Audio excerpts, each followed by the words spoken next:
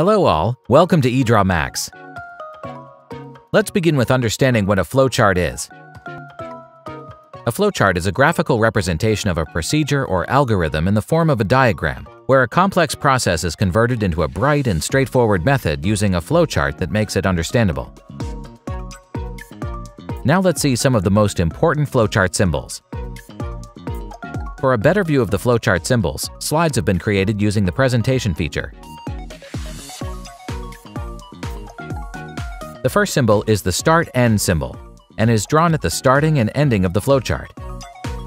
Next is the process symbol, and it represents any vital process or step in the flowchart. And the flow lines are directional lines that simply depict the flow of processes from one step to another.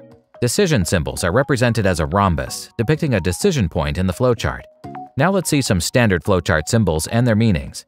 Starting with the people-user symbols, which are used to depict people or end users that interact with the overall process. Condition yes-no depicts a conditional yes or no logic in the diagram. The database symbol is used to represent the presence of a database in the flowchart. A stored data symbol represents any piece of data that is stored in the machine. This internal storage symbol is used to depict the internal storage unit in the machine. Sequential data represents the sequential storage of data in the machine. A direct data symbol implies that the stored data can be directly accessed.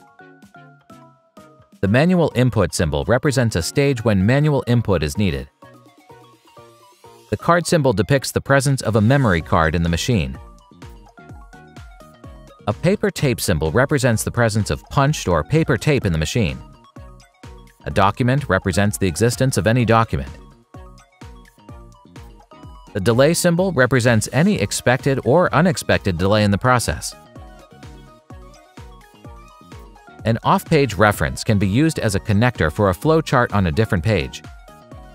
The control transfer symbol depicts the transfer of control in the flowchart. An annotation symbol depicts any comment or annotation. A subprocess symbol depicts a set of steps that can be combined to form a subprocess. Predefined process symbol depicts a named process that can be defined elsewhere in the diagram. The start symbol depicts the starting of the flowchart. The data symbol represents data, that is, any piece of content. The display symbol represents the display of data.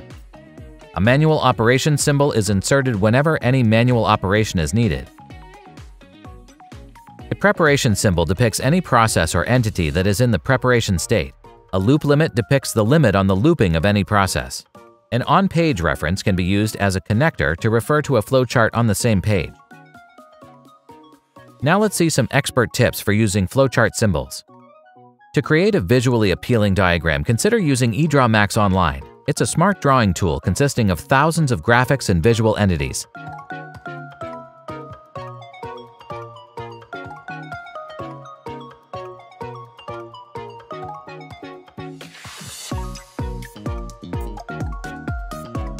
Flowchart symbols are readily available from the symbol library as shown.